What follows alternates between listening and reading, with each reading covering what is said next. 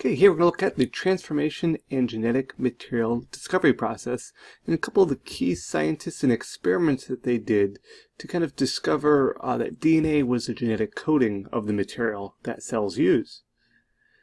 So starting with the Griffith Experiment here that occurred in around 1928, he discovered that transformation, this concept of transformation, which is going to be an important concept not only for this lecture series, but also when we get to biotechnology.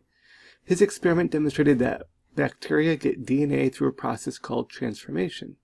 So exactly what is this and what process is this? And we still use it today. So the very basics of what transformation is it's defined as a gene from a bacteria cell is moved to another bacteria cell. Here we have an example. We have a blue bacteria and a green bacteria. Now, the blue bacteria here produces something that we find desirable, or we want that this green bacteria to be able to produce. Now, it could be that this lives in conditions that are just not conducive to something, and the green bacteria here is an area that we find we need to find or fill a niche. So we can transform this green bacteria. We use a plasmid. Remember from prokaryotes, which bacteria are, they contain plasmids, which are small circular DNA. We can take the gene of interest from this cell here, and we can splice it into the plasmid. That plasmid then can be inserted back into the original cell, and that cell can then be transformed, meaning this cell here is now producing the substance that this cell was originally producing. We've transformed this bacteria into now kind of a merger of the two. It's got the structure of the green bacteria, but the producing qualities of this blue circular bacteria. And this is through the plasmid. The process of the second bacteria cell taking up the new genetic material, this is what's called transformation. Now to go into this in more detail, I have a pretty detailed explanation provided here. However, the process is still the same. We have an initial cell here. In this case, our gene of interest is the small yellow region. We're inserting that into our rectangular blue cell. Here it's taking up that gene of interest, putting it into its plasmid, and replicating it here. So we could see the different phases that it's gone through, and now this cell now has, or able to have the same genetics, produce the same proteins, the same end result as this cell originally. We've transformed this bacteria, is what the process is called. Another explanation here, it doesn't have to be a cell-to-cell transfer. We could purify plasmid DNA. And in here we have a test tube with plasmid DNA. We can insert that into a cell and then grow it out. In this case, the genes expressed by the bacteria could be antibiotic resistance. For selecting for certain bacteria colonies is important. Also, this occurs in nature, in general sense, when we're looking at genetic and antibiotic resistance developing within a gene pool of bacteria. Okay, the Griffith experiment. Bacterium existed two strains.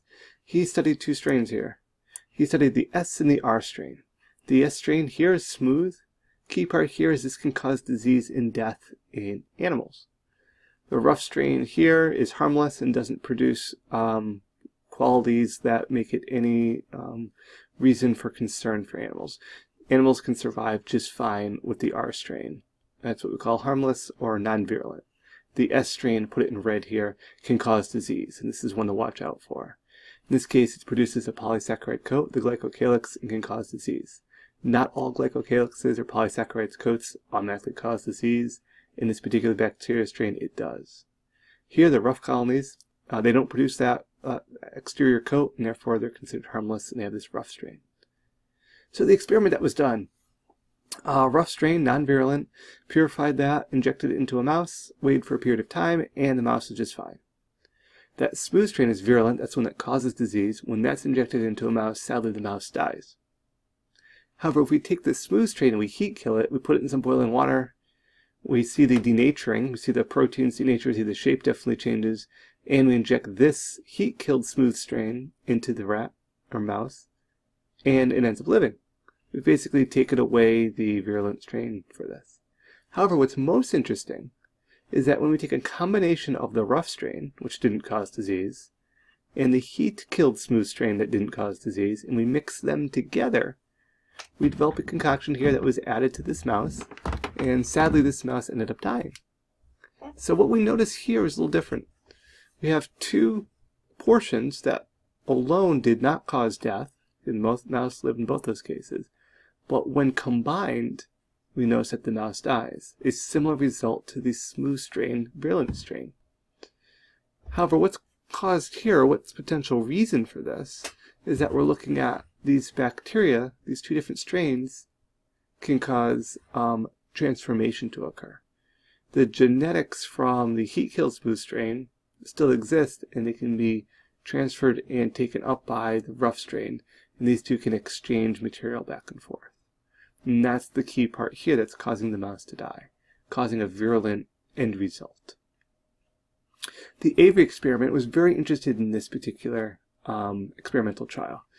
He and his colleagues prepared the same mixture of dead S and live R bacteria as Griffith did, then subject to various experiments. All the experiments revealed that the properties of the transferring principle resemble those of DNA. Remember, we're still trying to discover what the genetic material is.